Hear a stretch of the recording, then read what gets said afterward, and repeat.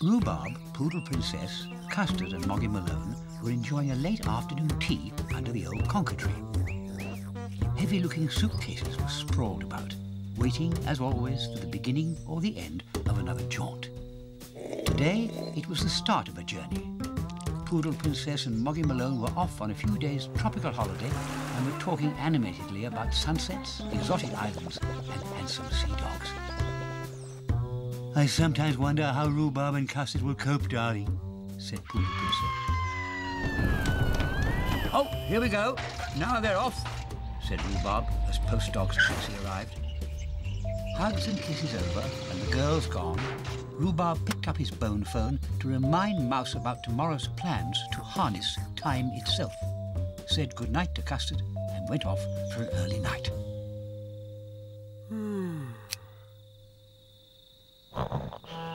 Tossing and turning on the fence during an uncomfortable night, Custard opened a weary eye and noticed tiny electrical sparks, tweaks and twiddles dancing on the night air.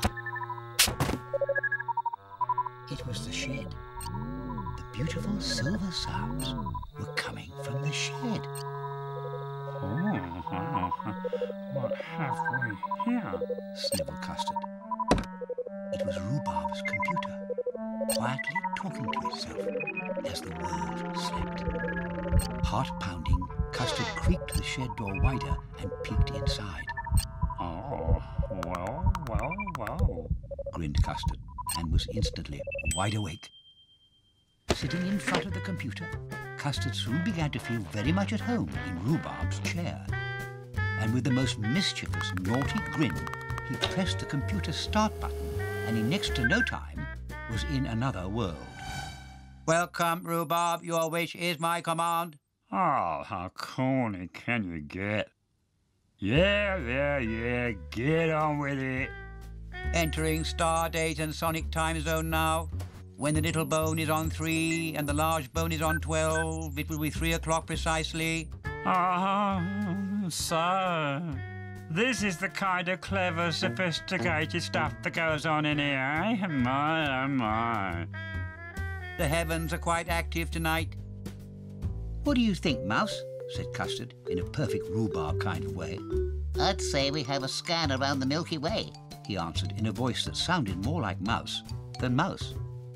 Cut! Oh, frightened myself then. Did you? My word.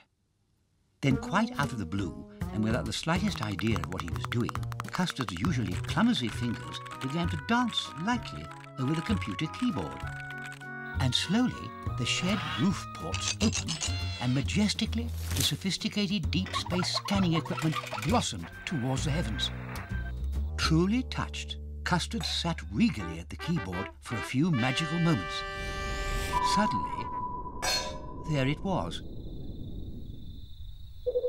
Transfixed, the humble earthbound cat stared, and then slowly and zombie-like, Custard walked out into the garden and stood silently and gazed at the delicious Milky Way and beyond.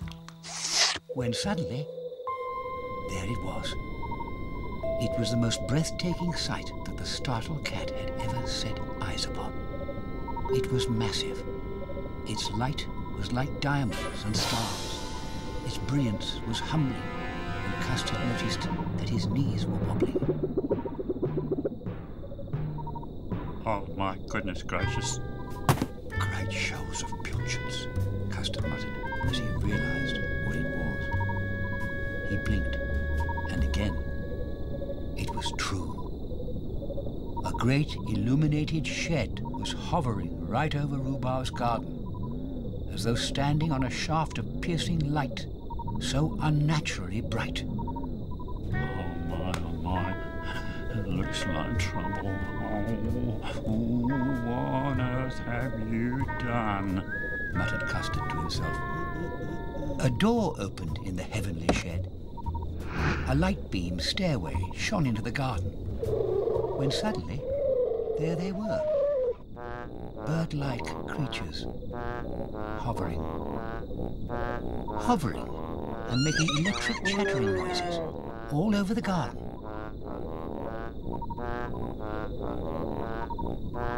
Custard stood stone silent in the shade of the old conker tree. Then it spoke. The shed spoke. "What do you find?" And in unison, as one, all at once, the bird thing said, Nothing. There is nothing here. Then it was gone. There was nothing. It was gone. And Custard stood with his mouth open and then slowly sat down. As the sun peeped over the fence, Rhubarb jogged from the house while doing deep breathing exercises as well as other more sophisticated exercises at the same time. Healthy stuff? Clever stuff? Who knows? "Morning, old thing. You been there all night?" No, Custard said, telling Rhubarb a whopper. I just got up. "Are you sure? You look a bit off colour this morning. Sound odd, too." "Don't you think he looks a bit off colour?" said Rhubarb in a curious kind of way, and the birds all laughed. Or did they? Were they the birds?